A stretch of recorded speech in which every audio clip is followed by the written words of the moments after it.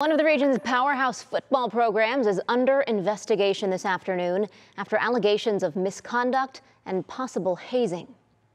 Massillon police tell us on June 27th their department was notified of an incident involving, quote, an allegation of hazing at the Massillon Washington High School property the day before. High school administrators reached out to police to request a report on the situation, which involved multiple juveniles. A statement 3 News received from the district superintendent reads in part, quote, we are currently investigating a situation which involves student athletes within our athletic program, end quote. The district did not fulfill our interview request, but referred us to an interview the superintendent did with the Massillon Independent, in which he refers to some incidents as horseplay and says in part, quote, we have not officially determined if the incidents are officially hazing, which is defined in our board policy, end quote.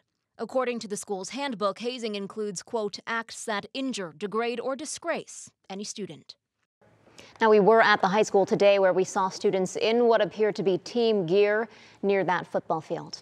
So we know that the district and police provided statements. Who else did you reach out to for the story? Yeah, so I did reach back out to the district and police. Unfortunately, like we mentioned, the district not fulfilling our interview request today. Police also not getting back to me with additional details.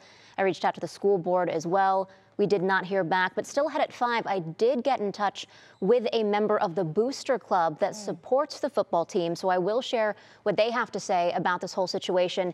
And just moments ago, I did hear back from the Stark County Prosecutor's Office about the situation. We'll also share further details this evening at 5 and 6. Hey, more to come. Yeah, big story, and did a lot of work to get there, so thanks.